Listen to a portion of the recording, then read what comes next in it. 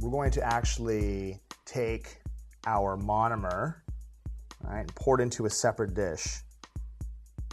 Then we're going to take our liquid art, the red liquid art, and we want to make this rich. So what I want to be able to do, 1, 2, 2.5, how's that? Get a nice rich mix. Now, again, extremely, extremely important that you do not mix your red liquid with your fresh liquid. All right, this is going to be used for your rose application. I want to be able to show you what the liquid art does. When I mix in the liquid art, as you can see, it changes the transparent powder into a transparent red mix. What we're going to do is create that stained glass effect.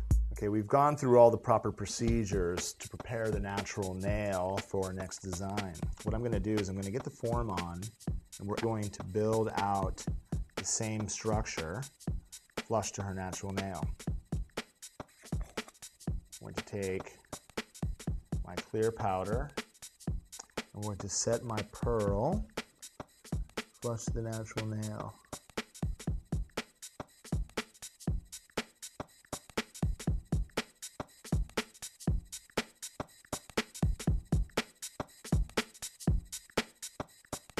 Okay.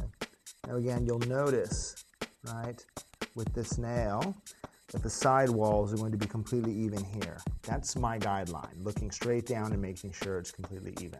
It is extremely important to take just enough clear powder.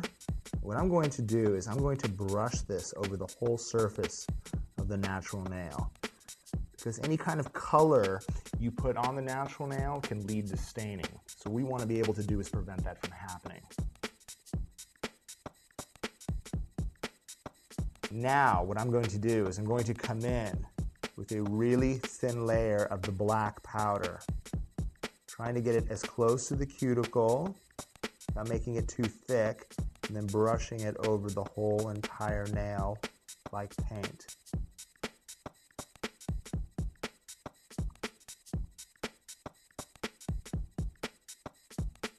Okay, got it over the body. I'm just going to make sure that we apply enough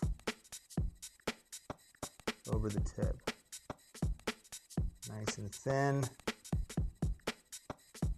nice and tight.